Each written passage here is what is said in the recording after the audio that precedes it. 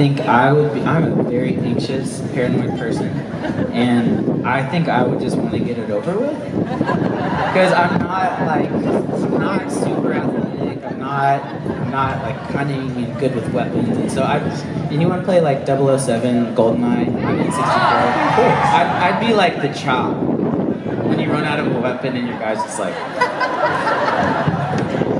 it's been so long. Yeah. See how far I could get and then just join the team. That's not good. That's good. Thank you. Hey man, what's your name? Where you from? I'm Kenny from Long Island, New York. What's up, Yeah. Hey. Alright, my question is, each of your 4 records have their own distinct sound feel depending on the time and state of your band. Now, writing your 5th major record release, what is your creative writing process and how do you think you can push the boundaries farther than you have on the previous 4 records? We have a very good answer for this. Actually, something that we've never done before, ever, in our whole career, and it's really weird, actually, because now everyone's trying to come to our town and claim it, and I'm trying to take back the crown. Let me just tell you, we've never recorded in Nashville, and that is our main goal. We're going to make the record at home and soak up some home vibes, you know? And I'm excited to see how that plays into what we do, because when we made the last record, I actually felt like, you know, you could hear that we were living in California in some of those songs, especially when it came time to finish songs like Crazy Girls and stuff like that. So I think more than anything, more than like, let's write some hit songs or anything like that, I just want people to know that we made it in our hometown that we love so much and that we're really proud of, you know? Yeah, I think, just so you guys know, like, the last record, we never write songs to get, you know, and I think, like, Ain't It Fun and Still Into You, they're, like, out of frustration, and it would, like, that's just where we were at, and we never thought it would work, so I think, I'm not trying to just say this to be, like, cool art guy, but I think that we really are just trying to follow where we're at in our hearts, and we hope you guys like it, but we're not going to try to make something just to please people, you know. But we're trying, and we're going to make it the best we can. And this, honestly, this cruise for us has been amazing having all you guys here. And I think for the last 9 months, I think we think about Paramore every single day. But seeing all of your faces and being able to sing with you and playing these songs, I think we've reconnected in a really cool way. It's been really inspiring. So we're ready. We're ready. Thank you. Hey, what's your name? Where you from? I'm Lauren and I'm from Scotland. Woo! So Taylor, I know that you write a lot of the songs, but do you ever want to sing them or will you ever sing them? So, back when Haley first joined our band, I was like, yeah, I can sing, and so like I would sing like high harmonies to Haley, and then this thing called Puberty hit me. Right before our first show. Yep. And he was like, oh, I can't sing. I can't do it. Yeah, but it wasn't even that low. My voice was so hot. Yeah, because I remember one time I called Josh, and I was like, Miss Farrow answered the phone, she was like, hello? And I was like, is Taylor there? And she was like, yeah, hold on. Josh, Taylor's on the phone! I was like, dang it! I sound like a kid. Well, I would call my friends and literally be like, hey, Is Wesley there? you'd be like, hey, Wesley, some girl's on the phone for you. So anyway, that's so glad I told you that. He can't sing though, he'll just never admit it. Well, ever it's in funny, years. even last night, I was going over songs with Justin. This is the serious answer. I would love to sing one day, but I just have never done it, so I think if I tried to start right now, I would freak out. You might need to practice more making the record or something. Yeah, I don't know.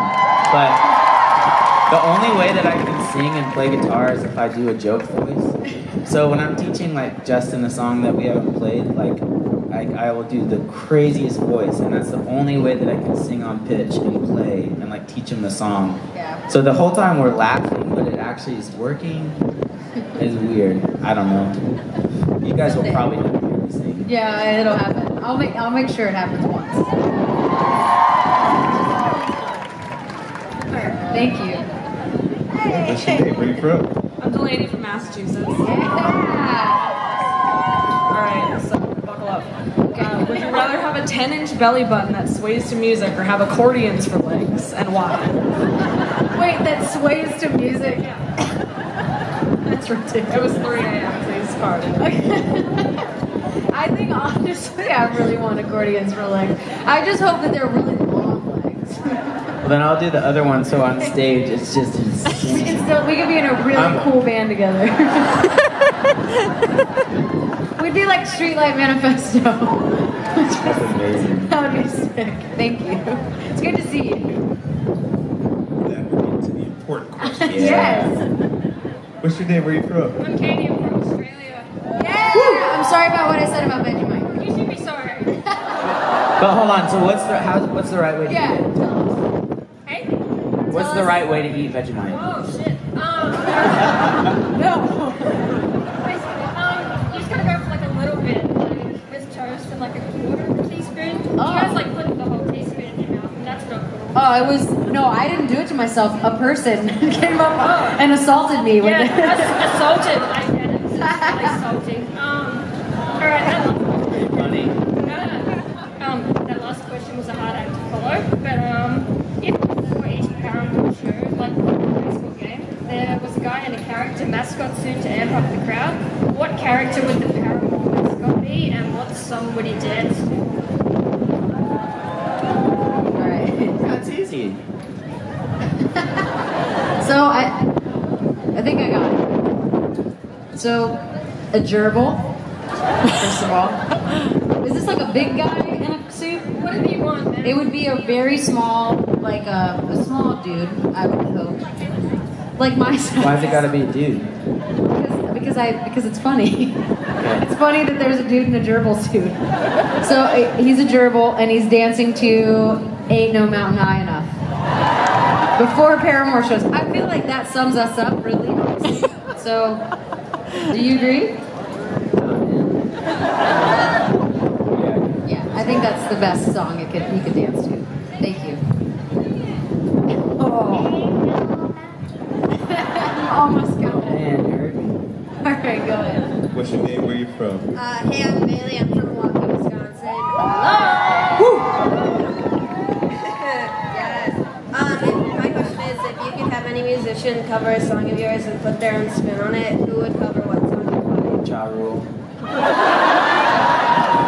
Anything he wanted. What about you? Okay, wow.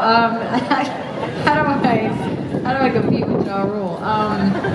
Maybe Pitbull. Honestly, I think I would want to hear. Well, I was listening to Jeff Buckley a lot, just getting ready for us to do Hallelujah, and I think like his voice is just so amazing, and it would be kind of cool to hear him sing in his glorious angel voice something that we wrote that maybe would be a little bit out of character for him, but also even going back to songs like Hate to See Your Heart Break, or hearing him sing something really slow and just make it into like the most magical cry fest of your life, you know? Yeah, All I Wanted, just Jeff Buckley on that. Hey, would you guys ever want to hear Haley sing that song? Oh, wow. Interesting. We'll do a duet. Hold on, so you actually do.